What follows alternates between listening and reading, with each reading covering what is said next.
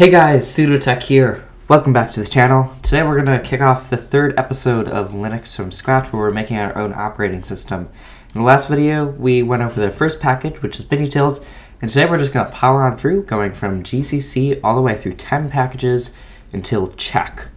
That should us get through the entire second section of the LFS book and through constructing a temporary system in probably the next 2 or 3 episodes, which will be nice to be done with it because this is kind of the boring part and then it gets a little bit more interesting. For this video I'm just going to be rolling right on through every single package. If you remember from the last video, it's fairly simple. First we're going to unpack the tarball, we're going to change to the directory that we just created, then we're going to follow on where the book picks up, which is where we're going to set some system variables for it to work, make sure it compiles correctly. Finally do make, which by the way in this video I'm going to be using make-j4. The J4 basically means that it's going to do multi-threaded make, which is going to make it a lot faster if you want to do that. So if you have a multi-core CPU, I have an i5, so I'm using 4 because I have 4 cores, but it also works if you have 2 cores or 6 cores or 8 cores. Feel free to do that. If you want to learn more, I'll leave a link in the description down below to the section of the last video, just the link will take you straight to the right section. It'll take you less than a minute. I'll go over it again. Hold up, it's me from the future. We're not getting into it quite yet, just kidding. It'll be a minute, but I just wanted to take a moment to thank the people that you're seeing on screen right now because they left a bunch of awesome feedback on my previous videos, and I've now bumped up the font size, as they suggested, to a little bit higher kind of font size, I guess you call it, just so that's easy to read. Hopefully it's better. If it's not, let me know down below, and let's get on to our first package now. GCC is a pretty important package. It includes the C and C++ compilers, which is why it's going to go first. It's also pretty big. It's going to take 8.3 SBUs, which if you remember is that 8.3 times how long it took you to do Binutils. If you're going to do just J4 like I'm going to do it, it'll cut down on that time a lot, but it'll mean that SBUs are a lot less accurate. So let's go ahead and unpack the tarball using tar-xvf and then GCC. Just use tab to do a code complete, and it should get you to the correct package. Use cd, change directory, to get to the correct directory that you just created, and then we're going to pick up with the book. GCC requires a few more tarballs that you can use the code in the book, which is tar-xf /mpfr tab, and then a few other packages that are just tar files. You're going to use those and then move it to the correct directory so that you can use them when the GCC compiles. We have to use the next section of commands in the book to change the default dynamic linker of GCC, and we're going to make it use this one in /tools, which is the directory that we're building in, instead of the general directory so that we build it onto the LFS system instead of our host system. Lastly, we're going to make a new directory using make-dir-v build so that we can build it in there. Certain packages require that, and GCC is one of them. Just make sure you're doing it when it requires and not when it doesn't. It'll tell you in the book. Finally, we're going to prepare from compilation with this long list of different things that we're going to set the variables to. These do things like changing the prefix to /tools, again so that it installs in the tools directory of our LFS drive instead of our host system. Finally, we can do make, in my case -j4, and make install.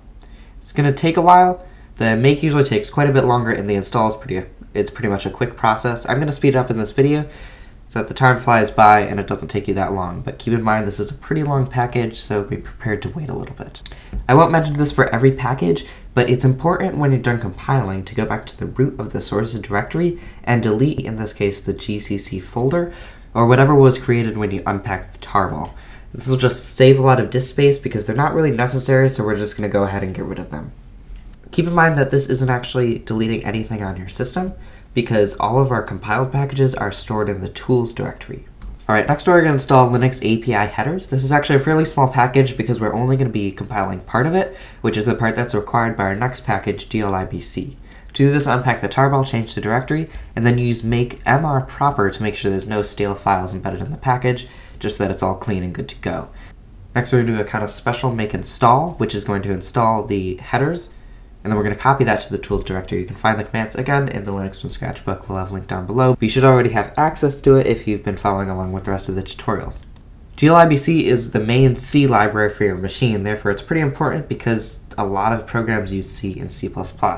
Unpack the tarball, change to the directory, and this one actually requires a separate build directory as well, similar to what GCC required. I'm going to prepare it for compilation, which is quite a bit shorter than the GCC package, but it's still important, changing it to tools and other things like that.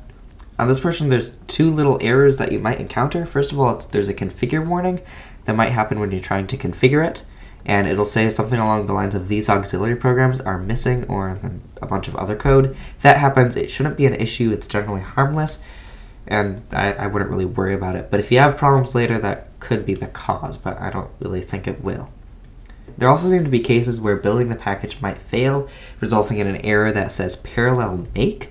This is because it's actually trying to do it on multiple cores. So to fix that, use -J1, and that'll force it to use one core. Should be fine after that. Again, do make, and then make install. At this point, it's very important that we test the functions of compiling and linking. So to do that, we're going to run this little snippet of code that you can find in the book. Basically, it's going to create two very short files, and then it's going to run them to make sure they get a certain output. It should say requesting program interpreter, and then a fairly simple file /tool/lib/ld-linux.so.2. If you're on a 64-bit system, it'll be slightly different with some extra 64s and x86s tossed in there. If you get something like that, you should be good to go.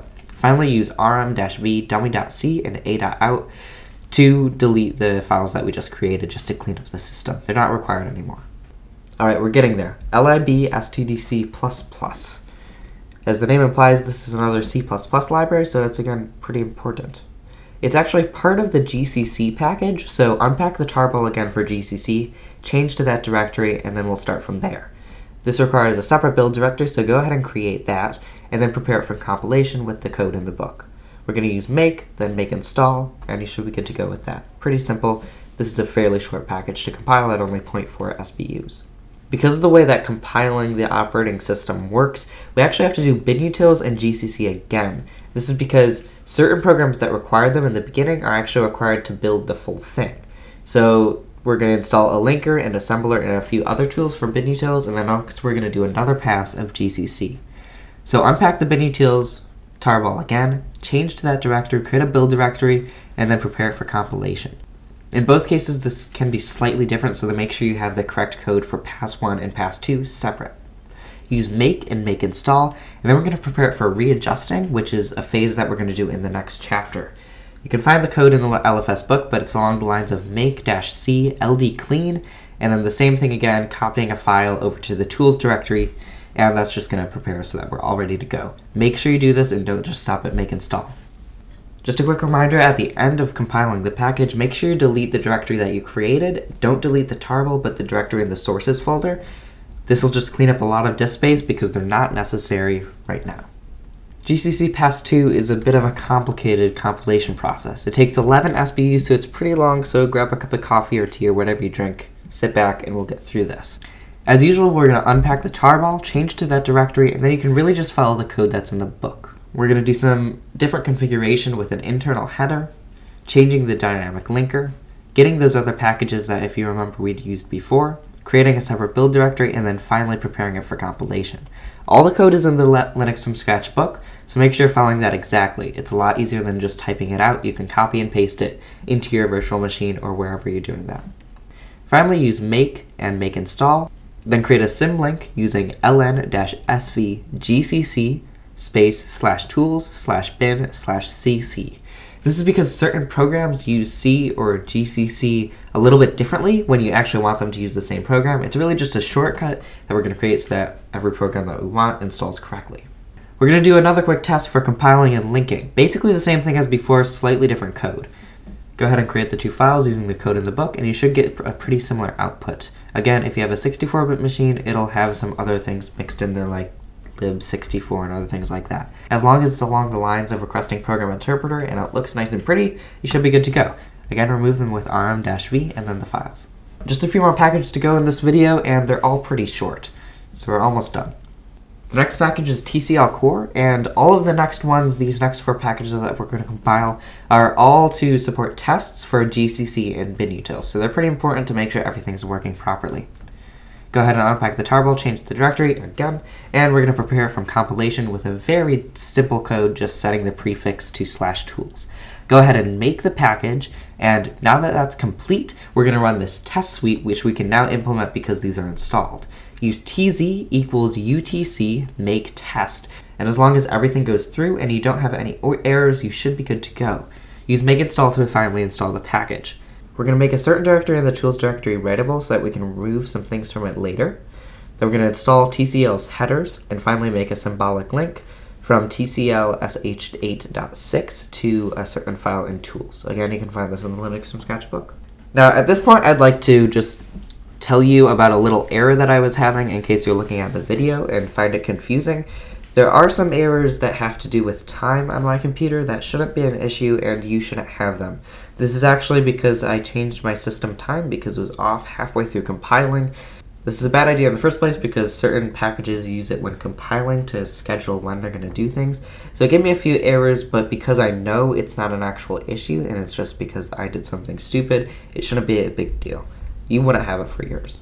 Expect is another program that's going to be kind of a helper program for the others, so go ahead and install it the usual way, unpacking the tarball, change the directory, and then there's a few configuration things that we have to run to make sure everything looks, including preparing it for compilation. Use make, then make test, which we're going to kind of do as standard from now on, and finally install with scripts equals, and then just 2 quotes between the make and the install. DejaGNU is another framework for testing. It's a very short package, and it's also our second to last. We're going to unpack it, change the directory, prepare it for compilation, use just make install to build and install it in one fell swoop, and then finally use make check to go ahead and check it. For me, I got some errors that I was missing a file. The file was actually there, so I think it's okay, but if I have issues in the future, I'll definitely let you know, and we'll definitely come back to this step. Finally, our last package is check, which is to check some code for C. We're going to unpack the tarball, change to the directory, prepare it for compilation, then run make check, and finally make install. Again, make sure deleting all of the folders that you create in the sources directory after you compile the package. So thank you for watching. Please consider leaving a like below if you'd like other people to be able to find this and create their own operating system. Either way, I'll catch you in the next one.